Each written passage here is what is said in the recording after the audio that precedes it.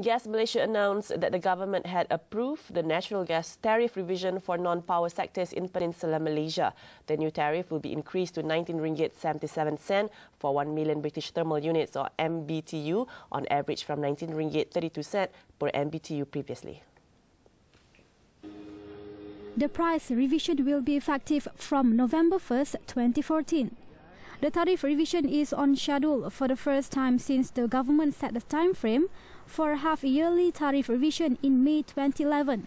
Since then, the only revision was carried out in May 2014. The latest revision shows that the government's commitment to its subsidy rationalisation program. Kenanga Research said although the new purchase price of gas has not been revealed, it believes that the Gas Malaysia will still make the same profit margin spread as before. As such, it said that the tariff revision will likely have no impact to the bottom line of Gas Malaysia, except for increasing its revenue. Kenanga Research has maintained a market perform recommendation for Gas Malaysia with a target price of 3 ringgit 54 cent.